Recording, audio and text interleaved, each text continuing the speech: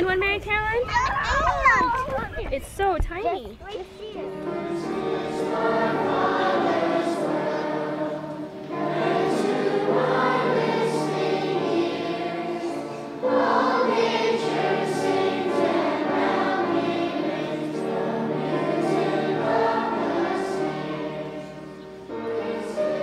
The Explorers program is designed really to help young students feel happy about going to school. How do you get an answer to that question that you have? All those why questions they've been asking since they were 2, we're beginning to show them how to find answers. Children have an immense curiosity. They want to understand about nature. And we want to fan that curiosity, say that's a God-given thing. It's a glory to understand what the universe is about. It's Jerusalem. Can you say Jerusalem? Jerusalem, yes. They invited them to Jerusalem to come. A great number of people came to Jerusalem for the Passover feast. One of our goals is for them to experience joyful discovery every day and with any type of subject, indoors and outdoors. So they're kind of like just little explorers going out and experiencing the world that God's made. Ready? We come together for a math meeting for the first thing every day, and the students work on the calendar of learning how to count different number patterns. Other things that we do on a daily basis are the phonogram cards, and this is the basis for the students learning how to read. Recitation, so we also call that memory work, and the students memorize one verse and one poem and one hymn every month. A wind a-blowing. Narration. At this age, they're narrating back about a sentence or 2 sentences, and this helps them to reprocess it. Away from his 8 brothers and sisters. Another really important aspect of Explorers 2 is engaging in nature. We do picture study, which is studying an artist from some time period. We also have composer study. Let's go back to the flute. And we talked about how it was a good idea for the composer to use the flute to represent the bird. Can you tell me why it would make sense for a flute to be the bird? Mary Caroline? Because it sounds like a bird. How does it sound like a bird? Can you give me some words? Because it sounds like, kind of like it's whistling. Because a bird whistles, and that's kind of sounds like whistling. Exactly. See, you can imagine that bird. I'm going to play a little bit for you. Ready?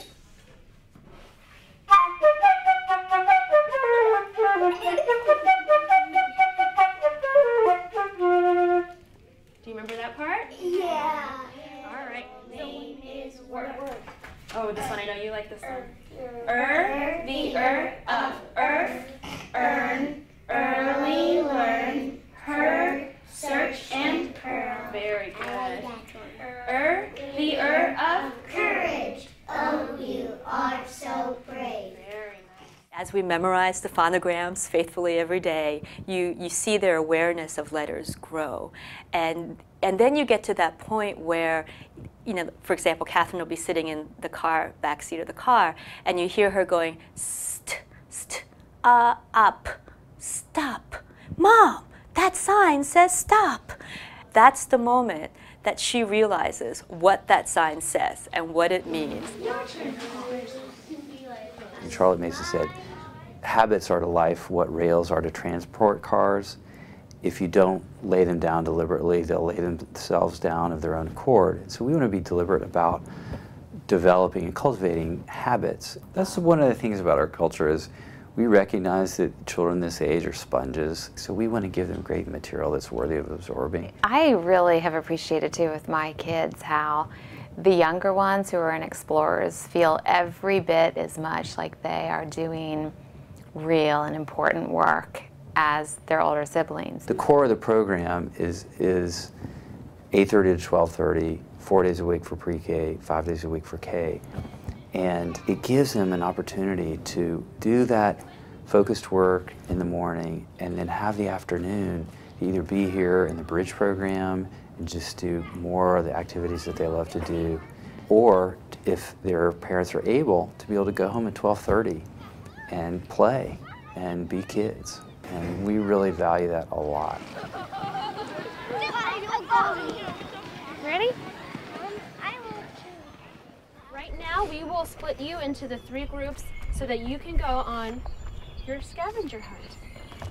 Can you find an ant or an insect? Look on the ground. Can you look for an ant or insect?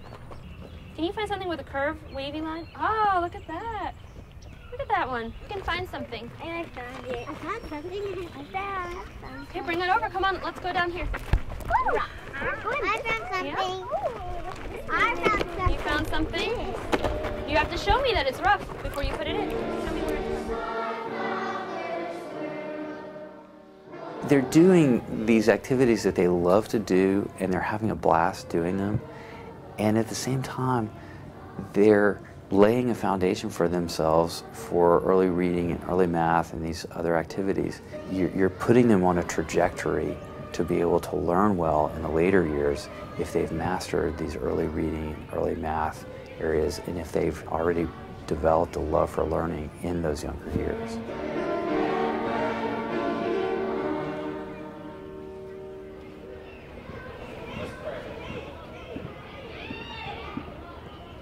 Let me tell you a secret. Okay, what's the secret?